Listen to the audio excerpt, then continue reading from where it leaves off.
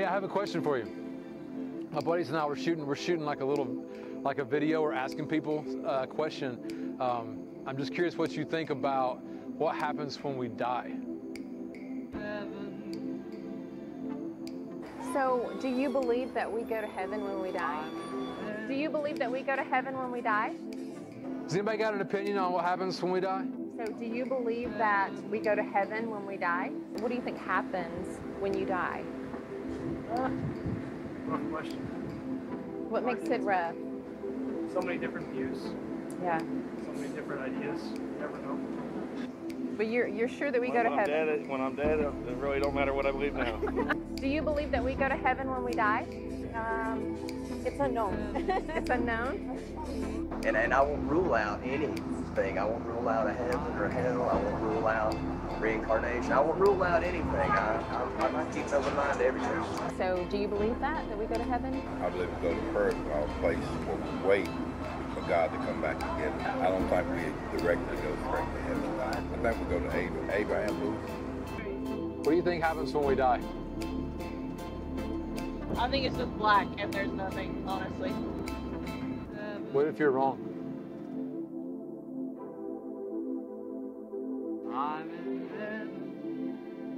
What if you're wrong? I mean, you can't decide these things. Scary thought. Yeah, it is a scary thought. But I mean, it's better you're wrong and there's nothing than you're wrong or you're right and there's help.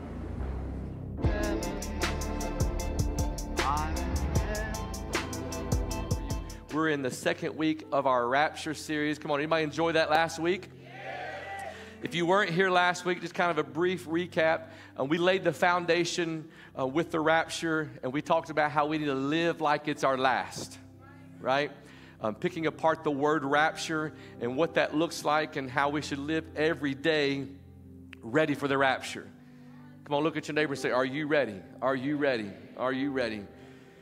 Next week, don't miss next week, we're going to pick apart some heavy hitters and talk about the 7 years of tribulation, the Antichrist, the false prophet, the mark of the beast, the battle of Armageddon. So you don't want to miss that next week. But today we're going to talk about receiving what's been earned. Receiving what's been earned. So let's turn to Revelation chapter 22. And if you're new to that, it's in the very back of your Bible. All right, if you don't have a Bible, make sure you see somebody today. We'll make sure you get one. But it's the last book in the Bible. We're going to read Revelation chapter 22. And this whole book is written by a man named John that the Lord took to an island and revealed to him a lot of things about the end times. And so that's what you're hearing in Revelation. And if you're new to the Christian faith, I don't advise you to dive right into Revelation. Start with some other things. And so let's look at, this is actually what Jesus told him in Revelation chapter 22. Revelation 22, just 2 verses, says in verse 12 and 13, he says, look, I'm coming soon, and my reward is with me. Somebody say reward. And I will give to each person according to what they have done. I am the Alpha and the Omega, the first and the last. And then he said, I am the beginning and I am the end. Come on, if you're a note taker, write this down. The title of the message today is Judgment Day. Judgment Day. Come on, look at somebody and tell them, you better be ready for the Judgment Day. You better be ready for the Judgment Day. Let's take a minute and pray for our lives and for the Word. And let's also take a minute and lift up another local body of Christ. Father, we thank you so much for this day. Lord, this is the day that you have made, and we rejoice and we're glad about it, Lord. Thank you that we don't have to start our week off in your house, but Lord, we get to start our week off in your house, and we lay the foundation for a great week and a great life because we're here in your presence. In your presence. God, thank you for the most amazing people, Lord, with us, Lord, right here in this auditorium, and so many with us online. And God, we're thankful. Thankful for your presence. Thank you for your word. Lord, we take a moment as a church and we lift up another local body of Christ. And Lord, I pray, Lord, especially today for Manly Baptist Church. And God, I thank you for Pastor Tony Buchanan and his family. And God, for the conversation that we had this week, Lord, I lift him up to you. And I pray that you'd bring healing to his life. Bring healing to his life in the name of Jesus. Lord, you are the God of miracles. You can do all things. Touch his life. Lord, I pray that you touch Manly Baptist Church. And Lord, will you help them to grow spiritually and numerically and financially, God. Will you bless them today? Let souls be saved in that place. Let lives be healed and people set free. And Lord, will you strengthen their staff? And God, encourage that body of Christ today to continue to be a light in this region. Thank you for them today, God. Thank you for this place and what you're doing right here. And we take the limits off to what you can do in our lives. God, we commit the rest of the service to you. And God, we open up your word. Help us to apply it in Jesus' name. Come on, somebody say a big amen. Amen. You may be seated. You may be seated. Let's talk about Judgment Day. Judgment Day. If you make it to heaven, it will not be because you were a good person. The only way that you're making it to heaven is by putting your faith in Jesus Christ and receiving forgiveness from your sins through the grace of God. Now, can I let you know something? Every devil in hell knows that Jesus is real. So just knowing that fact is not what gets you into heaven. It's all about who you know. It's a relationship with him. Can I get an amen from somebody in the house? Now, for those of you who are saved and you are a Christian and you have a relationship with God through Jesus, let me let you know something. How you live on earth will determine how you are rewarded in heaven. How you live on earth will determine how you are rewarded in heaven. There was a pastor and a teenage Uber driver. Somebody say, God help us. A teenage Uber driver.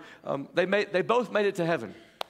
They both made it to heaven. St. Peter was there, and he's like, man, so glad that you're here. Welcome to heaven. And he says, Pastor, we got a special place just for you. Got a ranch style house with 3 bedrooms and 2 baths, and it's on a nice piece of land. You're really going to like it. And Pastor says, thank you. And then he takes the teenage Uber driver over and says, we hooked you up. We've got you a mansion on the beach.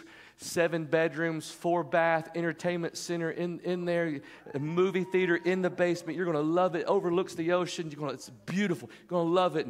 And the pastor says, whoa. I'm a pastor. Like, you gave him such a better hookup than you did me. And St. Peter said, well, listen, here's the deal. When you preached, people slept. But when this teenage Uber driver drove, people prayed. Welcome to heaven. That pastor was not the Avenue pastor, because you sleeping in here, you're on drugs or something. For real. Come on, look at your neighbor and say, how you live matters. How you live matters. Judgment Day. Let's look at it. What is going to happen on Judgment Day? And which Judgment Day will you be a part of? Some of you are thinking, what? Which Judgment Day will you be a part of? So I want us to look at the 2 different Judgment Days during the end times. The first one being, let's look today at the judgment seat of Christ. And let's also look at the great white throne judgment. The judgment seat of Christ and the great white throne judgment. Let's puzzle this together and see when all of this will play out. Y'all with me? So let me give you a timeline. Just warning right up front, this is not the gospel according to Justin Graham. This is our best analysis from all the information from Scripture. Is there a chance that I'm off on the exact timing of all this? Sure. But am I off on the events that are going to take place? Absolutely not. Because all of this is Scripture, and all of these things will happen. So let's kind of just lay this out here of a timeline. The first thing that's going to happen, we talked about all of this last week. Christ's going to return, right? Christ will return. This is the breakdown of the rapture. The dead in Christ will rise, and then the Christians are raptured up out of here. Can I get an amen from anybody in the house? And after this, you'll have the judgment seat of Christ. Now, if you're a note taker and you're trying to write all this down just real quick, pull your cell phone out, snap a picture of it, so we can move on, or you can follow it in YouVersion, because there's no way you're going to look all these scriptures up right now. All right, so after the judgment seat of Christ, we're going to enter into what's called the 7-year tribulation. The 7-year tribulation is where the Antichrist will rise, the false prophet will rise, the mark of the beast. It's a very scary time that you will experience if you miss the rapture. And let me tell you something, you do not want to experience what's going to happen there. Then they're going to witness the battle of Armageddon take place. You're going to see Satan thrown into the bottomless pit next. And then Christ's return for 1,000-year millennial reign, and then at the conclusion of that, Satan is going to be unleashed for a short time, only to be thrown into the lake of fire, and all of this to establish what? The new heaven and the new earth. A new heaven and a new earth. So let's look at the 2 judgment days. First, you've got the judgment seat of Christ.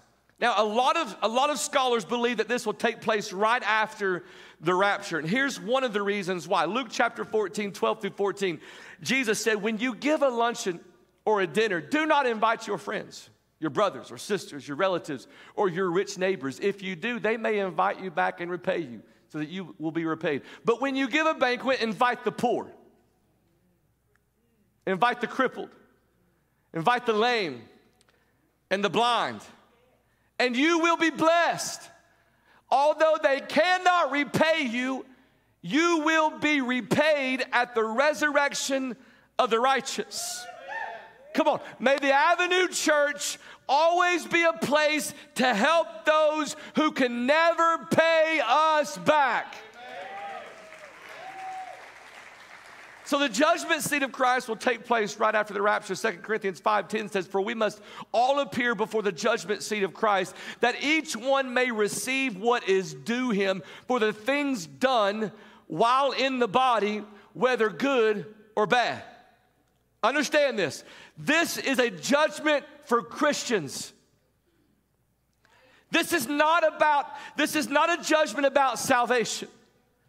This is not determining if you'll make it to heaven or not. He's not going to bring you up there and go, hey, I brought you here. See you later. This is not determining if you'll make it to heaven or not. This is a judgment rewarding you for good works. Write this down in your notes. This is the one you want to be a part of. So let's break it down. The judgment seat. In the Greek, it's the word bema. Not to be confused with Bama, who got beat yesterday. Praise God. Won't he do it? Won't he do it? Won't he do it? I just had to slip that in there. And I had to slip it in. The judgment seat is the Greek word bema. It's now watch. It's defined as a step, a rostrum, or a throne. Now, another definition of it said a foot breadth. I didn't want to put that one up there because he thought, what in the world's a foot breadth? And it'd be kind of weird. In fact, just look at your neighbor and say, you've got foot breadth. And so it's not, I didn't want to put that one up there. So let me explain this. This is not a judgment of salvation or damnation. This is not a seat like a judge punishing criminals. This was a throne to distribute awards like at the Olympics or the Grecian Games. This was for those winning the race, so they would step up on a bema to receive an award on how they finished. Come on, y'all with me, church? The word is seat or bema. The word judgment was added in the English to help illustrate its meaning, but it's very easily misinterpreted. The bema judgment has nothing to do with the great white throne judgment that we'll talk about in a minute. This is not the time when Jesus is judging between right and wrong or heaven and hell. This is a celebration and a time where the Savior of the world is going to allow those of us who make it to have the opportunity to stand up on a bema, that victory step, and allow Jesus Christ to crown us and reward us for what we have done on this earth. High five your neighbor, tell him you don't want to miss that. You don't want to miss that. So let me explain it further this way. My son Judah, he runs cross country, and he wants so bad to be in the top few of the runners, because when you're in the top few best runners, you get an award. Like we don't run races and play sports and compete to lose. You run to win. You compete to win. So I tell my son, which he's gotten so much better this past year, and I tell my son, listen, if you want to be able to step up there and receive an award at the end of the race, it's not what you do in the race that's really going to determine it. It's what you're going to do behind closed doors that nobody sees.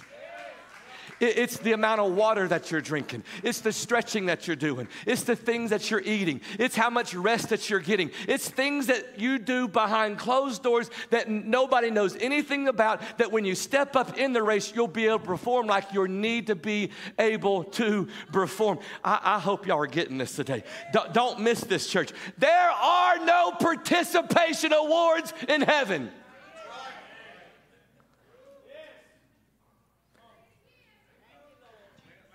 Ask my kids. Oh, I'll lose some followers right here. My kids got all excited one day at field day. They brought over a white ribbon. I'm like, what is this? I'm like, I saw you got beat a lot. I don't sugarcoat nothing. I'm not going to sit here and go, you did so awesome. No, that was terrible, bro. That was awful.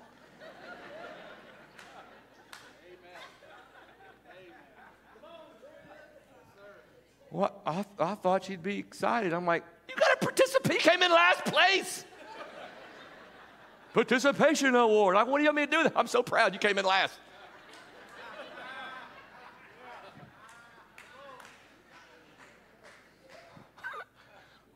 That's Gen Zers, I love you. I love you. I love you. I love you. But this world is handing out participation awards to everybody. You woke up today. Oh, you good. How can I award you? Can we cancel something? Can I just go ahead and cancel something?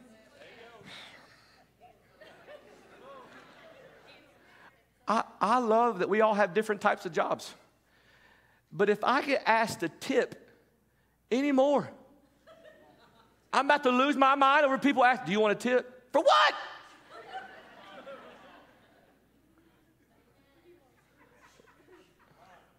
Why am I tipping you? I'm already paying you $15 for a hamburger.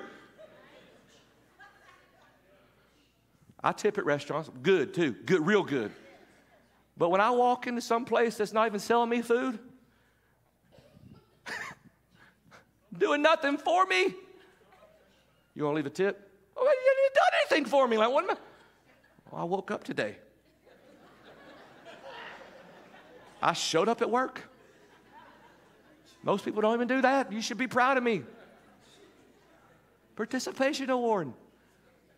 Well, I'm saying stuff y'all would never say. I'm saying it.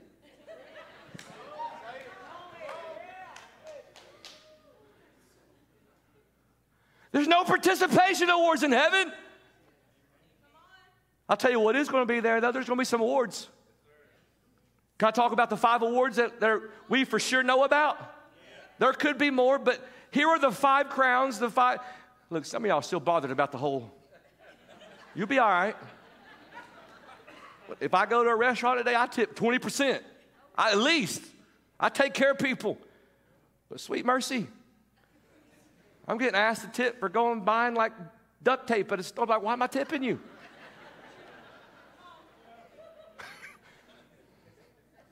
Some of y'all offended. You be all right. But here are the 5 crowns mentioned in Scripture that we know will be handed out. Now, I'm warning you, I've been messed up this week looking at this stuff. I hope this wrecks you today like it wrecked me.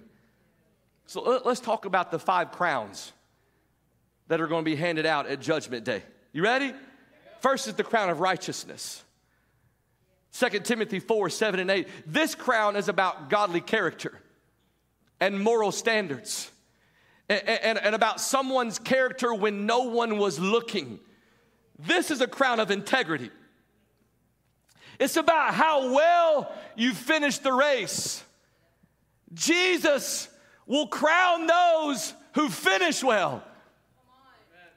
Come on, then there's the crown of endurance. According to 1 Corinthians chapter 9, 24 through 27, this crown is about how faithful you were during the race called life.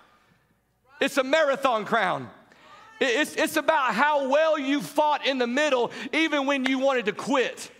This crown is for the disciplined who fought the fight when it would have been easier to quit and give up in the middle of the battle. This is a crown for those who endured the storm. Am I talking to anybody in the house? You walked through the valley. When you got knocked down, baby, you got back up. The crown of endurance will be given to you. Then there's the crown of rejoicing. You got the crown of rejoicing. According to 1 Thessalonians 2:19 through 20, listen, this is not a crown about what you think. This crown is not what you think. This is a crown for soul winners. This is for the ones who witnessed the people and led them to Jesus. The reason why it's called the crown of rejoicing is because these people only get the greatest joy when they bring people into the kingdom of God. This is a crown for people who plundered hell just to populate heaven. It's for the young lady last week who invited a friend to church. And not only did her friend come to church, but her two parents came with her. And not only did they come to church, but all of them got saved last week. That young lady will get a crown of rejoicing. Oh, my prayer is that on Judgment Day, every person who's a part of the Avenue will be standing there together, because together we had a passion for lost people and we did whatever it took to win people to Jesus. We didn't give in to the religious naysayers. We loved people and took them to Jesus. Oh, come on. Anybody thankful to be a part of a church that will receive a crown of rejoicing because we're leading people to Jesus? Woo! Jesus will crown those who rescue the lost. Then there's the crown of glory. This one's personal. So if I get up on a soapbox for a second, I'm going to. Because the crown of glory, according to 1 Peter 5:1 through 4, this is the pastor's crown. This one's personal to me. This is for the ones who were in charge of the flock. For the pastors and elders who gave of themselves and denied themselves. This is a crown for every sleepless night. This is a crown to honor the time that you had to share your family. This is a crown for pastors who were faithful in their calling to bring the word of God to people even when it wasn't popular, who endured the ridicule and who endured all the complaining and who endured all the rude jabs and remarks. A crown for pastors who were faithful even when people walked out and walked away. For pastors who prayed through the night for the people in their church. For pastors who endured the pressure even when it would have been easier to do something else with their life. For pastors who were obedient to the call of God on their life and didn't care if people knew them, but they just wanted people to know Jesus. Pastor Tim, I thought about you all week. Pastor Tim, will you stand up? If you don't know this man, you need to get to know this man. He's an elder of our church. How many back surgeries have you had? 14 back surgeries.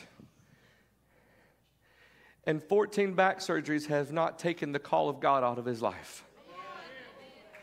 But because of physical demands, he had to step away from full-time ministry and retire early when the burning passion and desire for pastoring is still inside of his heart. I don't believe that God causes those problems, but if he's sovereign, he had to allow them. And it is no accident that God has allowed what you're experiencing, because he needed to remove you from where you are to get you here, to help pastor this church and help be a part of the leadership of this church. This church wouldn't be the same without Pastor Tim Teague. And so this crown is a crown of glory for men like Pastor Tim Teague, who paid the price and is still paying the price to help lead people to Jesus. Come on, will you help me honor the man of God in the house today that will wear a crown of glory one day? God's not done with you, Pastor Tim. Your best days are still ahead of you. The greatest anointing is still upon your life.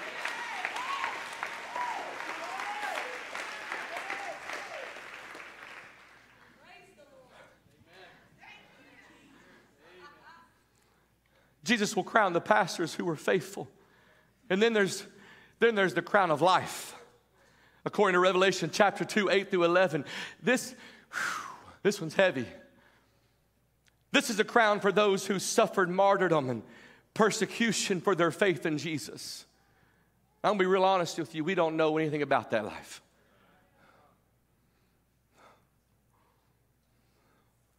We think we have it bad when they run out of pumpkin latte in September. It just said, my day.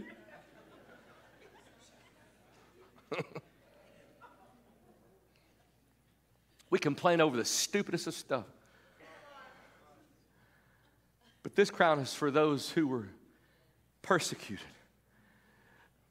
Those who were decapitated for their faith. Those who were boiled alive for their faith.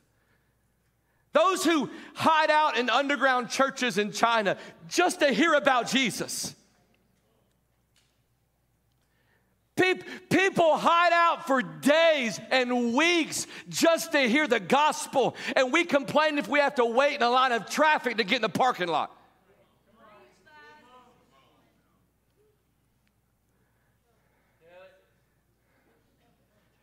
This is a crown for those same people in China who get busted for meeting in secret places and who have their faith in Jesus, and the government lines them up to crush them to death with the steamrollers as other people watch.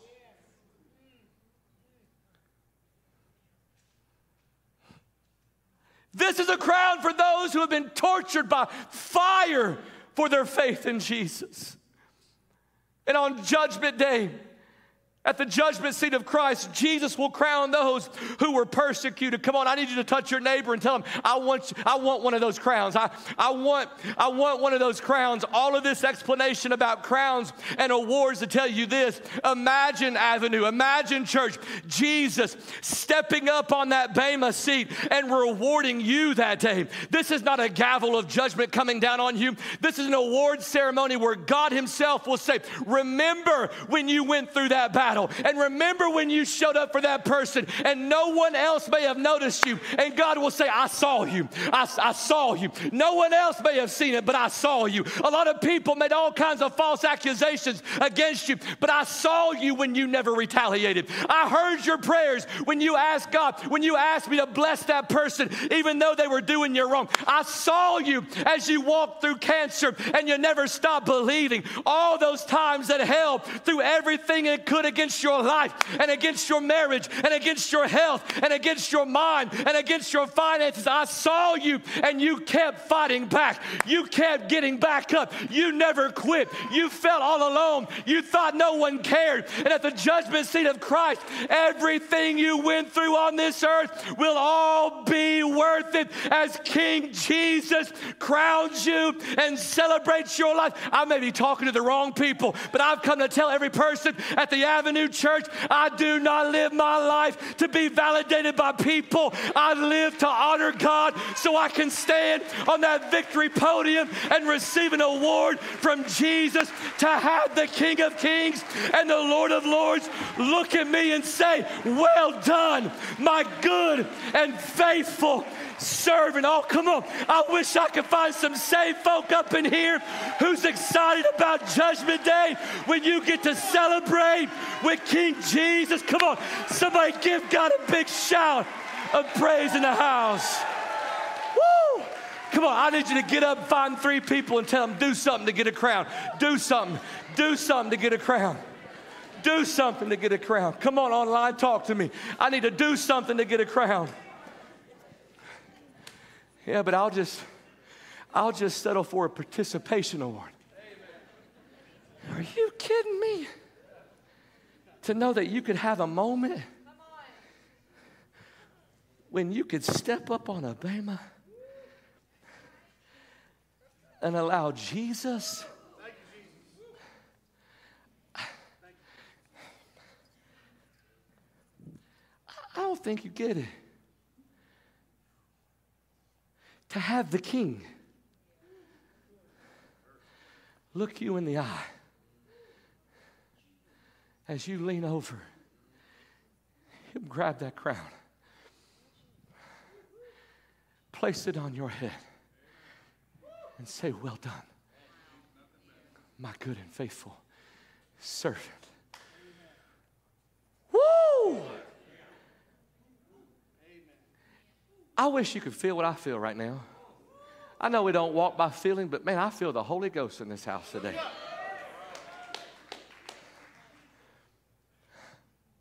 Heaven's going to be so good, but it's going to be humbling. Now check this avenue.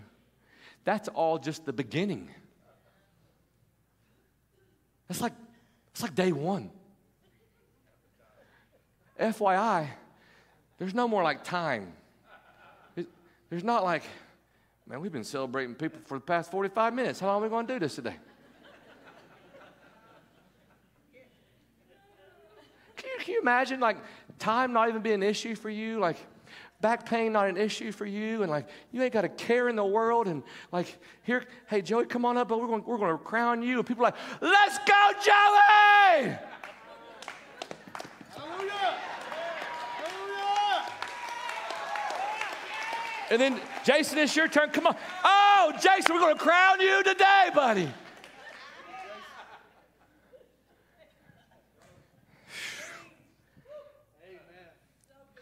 Let's put crowns aside for just a second. We'll come back. So just real quick, as we get awards, but three things real quick, what heaven's going to be like. Number one, heaven will be immeasurably better than just good. Heaven's going to be good. No. Better than good. Revelation 21:1. Then I saw a new heaven, a new earth. For the first heaven, the first earth had passed away. Heaven will be immeasurably better than just good. Your best moment, I want you to picture, your favorite moment on this earth doesn't even compare to how good heaven's going to be. We cannot even comprehend how good it will be. Imagine it. Sin conquered, death defeated. Things will be restored back to its pure form. Things you enjoy now, you can enjoy then, but without the frustration of sin messing everything up. 1 Corinthians 2:9, no eye has seen, no ear has heard, and no mind has imagined what God has prepared for those who love Him. Nothing on this earth or in this universe that compares to how amazing heaven will be. Come on, if you're thankful for that, somebody shout a big amen. Come on, high five your neighbor. Tell me it'll be better than good. It'll be better than good. Better than good. Better than good. Be immeasurably better than just good. Here's the second thing how heaven's going to be. Number two, heaven will be the end of all pain and sorrow.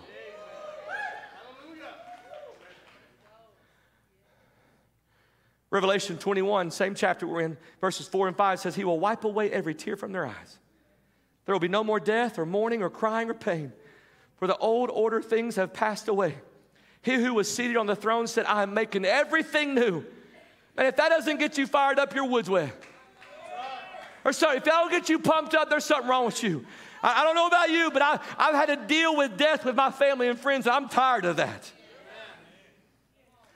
I've had to battle some difficult seasons in my life, and I've mourned over some lost battles, and I've shed my share of tears over frustration and anxiety and setbacks and failures. I've walked through some painful seasons of my life that most people know nothing about, and I cannot wait for all things to be made new. Come on, Avenue, wrap your mind around it. No more death. No more mourning, no more crying, no more pain. Come on, I've come with some good news today. You definitely want to make it to heaven. You do not want to miss it. Newsflash to every person who's been hurting, to every person who has hurt, when life dealt you a low blow, when people turn their back on you, when this world lets you down, to every person who's been mistreated, to every person who's been done wrong, for every time you had to say goodbye to a loved one who passed away. Heaven will be the end of all pain and sorrow. There will be no more fear and no more worry and no more stress, no more hunger, no more sickness, no more cancer, no more heartache, no more loneliness, no more betrayal, no more sleepless nights, no more abuse, no more divorce, no more wars, no more racism. Come on, that's a good place, Avenue, for about a 10-second praise break, because you're thankful that heaven will be the end of all pain and all sorrow. Come on, Avenue. Give God a big praise in the house. Woo! Heaven will be immeasurably better than just good. Heaven will be the end of all pain and sorrow. Here's the third one. Heaven will allow you to be with God forever. Heaven will allow you to be with God forever. Revelation chapter 21, verse 3. He says, and I heard a loud voice from the throne. Now, that's important right there because check this out. That's the 20th time that's said in Revelation. And I heard a loud voice from the throne. It's also the last time. And many scholars will tell you that when you hear something for the last time, pay attention to what it says because it's very important. I heard from a loud voice from the throne saying, look, God's dwelling place is now among the people. Woo. And he will dwell with them. They will be his people, and God himself will be with them and be their God. Do you understand how incredibly awesome that is right there? Up to this point in our human form, no one could look at God and live. Our physical bodies could not handle it. In fact, Moses said, Lord, can you show me your glory? And if you know the story in Exodus, you know that God replied to Moses saying, I can't let you do that. You couldn't handle it. You would physically die. But in heaven, God's dwelling place will be with us, and God himself will live with us. In other words, heaven is going to be so amazing because then God will finally be fully satisfied. Why? Because he will finally be able to be with us and we'll be with him. And just in case you have forgotten or just in case you've never heard, God wants you in heaven. John 3:16, for God so loved the world that he gave his only begotten son, that whoever believes in him should not perish but have everlasting life. Come on, that's heaven avenue, and you do not want to miss it. Come on, look at somebody and tell them, whatever you do, don't miss it. Whatever you do, don't miss it. Whatever you do, don't miss it. But there's a problem. Well, this is good, Pastor. Heaven's going to be great. You offended me about the tipping, but heaven's going to be great.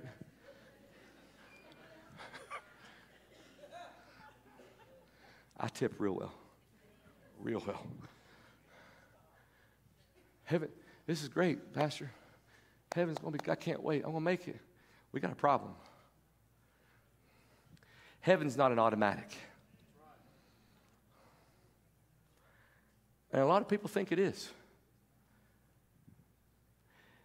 Heaven is not just for good people. The problem is, heaven is not the default.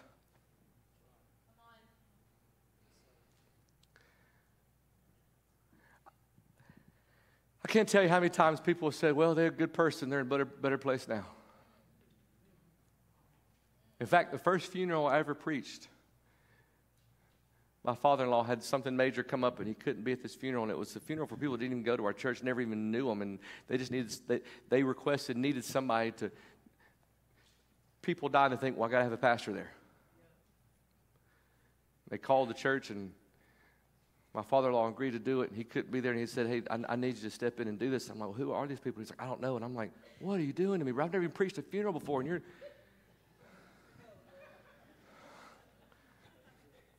It's my crown of glory I was working on.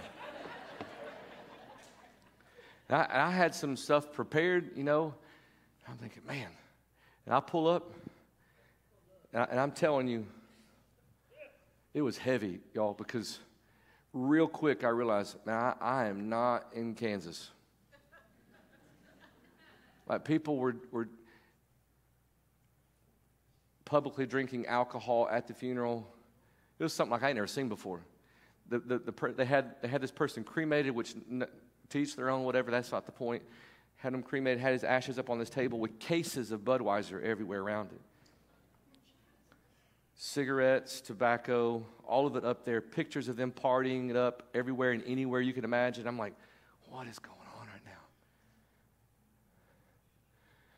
And I recognized real quick, this person was not saved. Let me help you understand something. There's no preacher good enough, close to God enough, that can preach you into heaven.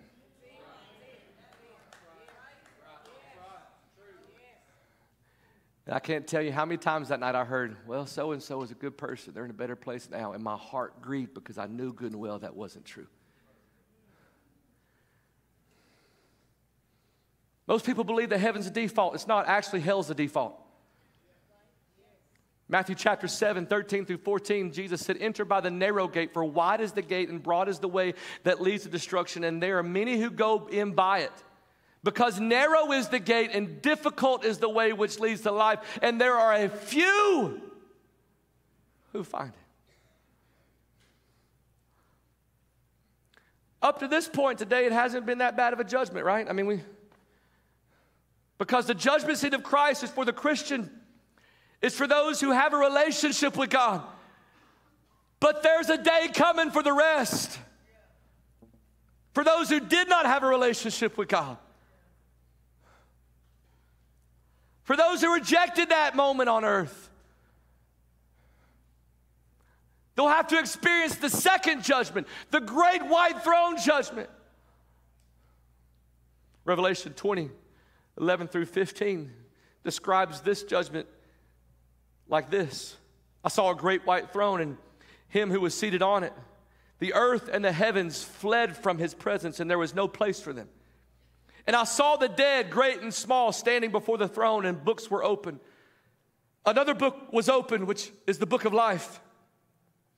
The dead were judged according to what they had done as recorded in the books. The sea gave up the dead that were in it.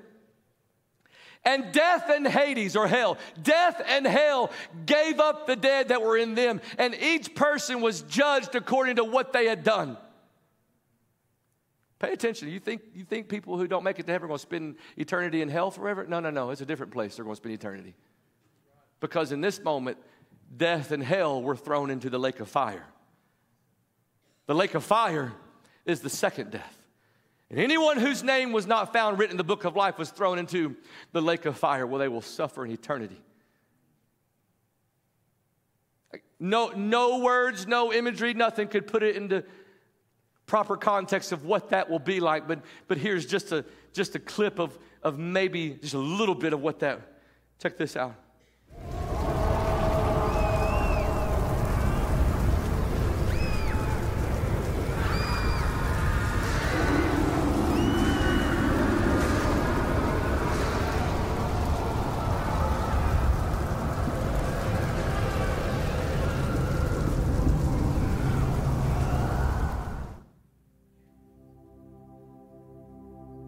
You read that and you look at this, and it's very easy to think, well, Pastor, that just doesn't seem fair. It's actually really fair. I'll tell you what's not fair. It's not fair when someone commits a crime and our judicial system does not punish them for it. That's not fair. But when someone is punished for their wrong, it's called justice.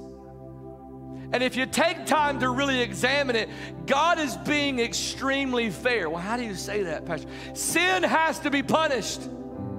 So God sends his son, Jesus, to die for our sins. Again, I'll tell you what's not fair. I've done so many things wrong in my life, and you've done so many things wrong in your life, and our wrong deserves punishment. And when someone doesn't receive the punishment that they do deserve, it's called mercy. And Jesus didn't do anything wrong, and yet he took the wrath for us. That's not fair. He died on a cross.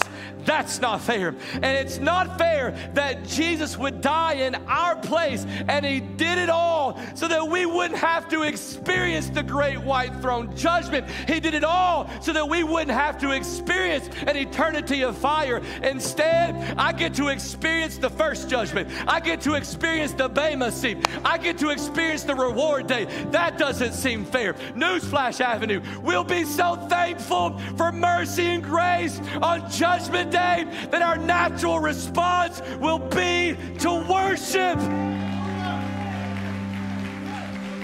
Can I go back to the crowds? Can I go back to the crowds real quick?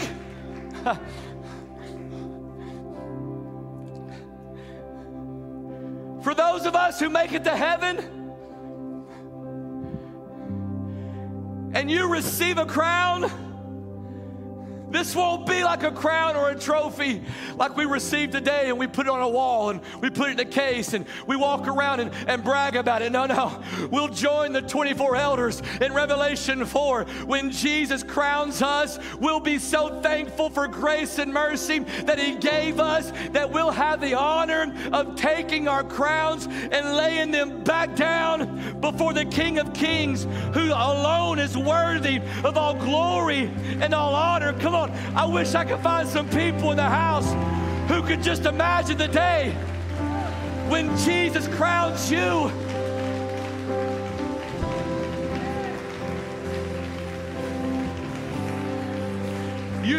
You may feel like you're more deserving than I am, but I don't feel worthy to be crowned by the King of Kings. Can you imagine what a humbling moment that will be? When He looks at you and He says, well done, my good and faithful servant. Now, I'm a crier, y'all. I'll be a blubbering mess.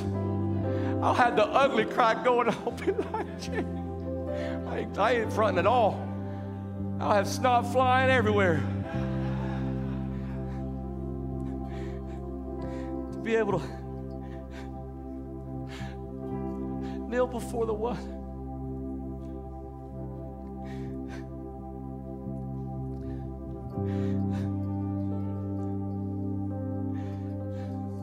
who paid it all, the one who died on a cross, the one who shed His blood, the one that they crowned with thorns, the one that willingly gave up His life when I didn't deserve it. Time and time and time again, I've had to crawl back to God and say, Lord, forgive me. Have mercy on my soul. Please extend your grace. And you're telling me that King Jesus is going to step up to me and say, well done, my good and faithful servant. I will not walk around in arrogance and say, look at the crown I've received, but I'll be so glad to throw it back down at His feet and say, Jesus, thank you for saving my life.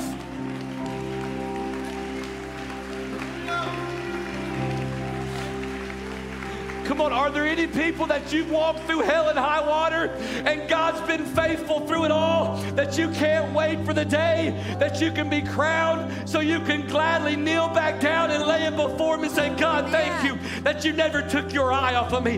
Thank you, God, that you didn't forget about me. Thank you, God, that you brought me through the valley and you brought me through the storm, and I'm only here today because you saved my life. Come on, are there any worshipers in the house today that you don't want to wait till heaven, but you want to start your worship now? Come on, are there any worshipers at the Avenue today? Come on, can we lift our voice and sing You're worthy of it all? Come on, Avenue. You're worthy of it all.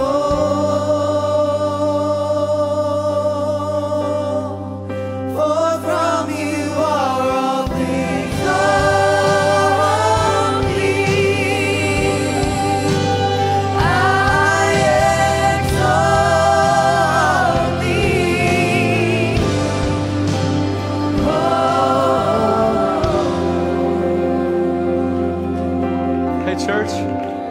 Hey, church, imagine the day when Jesus, with His nail-scarred hands, allows you to step up on that bema seat.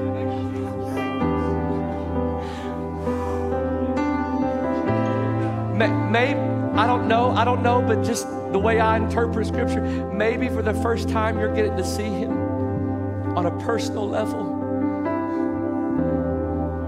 and Him look you in the eye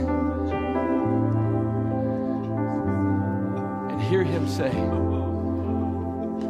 well done.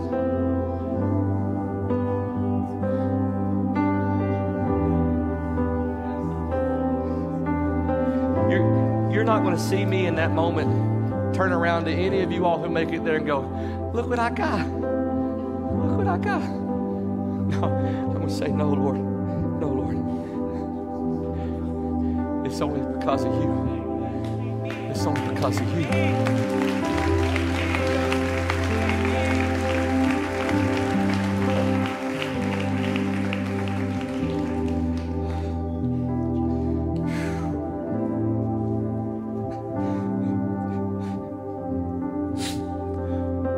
I know what I've done wrong. I don't deserve it.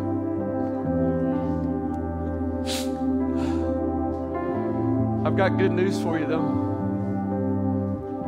Thank goodness heaven is not about what we deserve. So the question, I know I can't look at each one of you at one time, but look at me. Front to back, side to side. I just got one question for you before you leave. What judgment do you want to experience?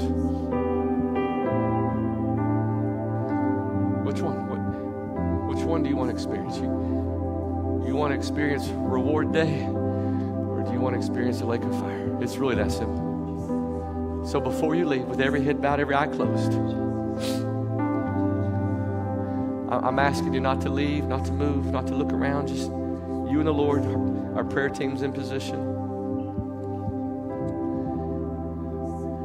If you're staying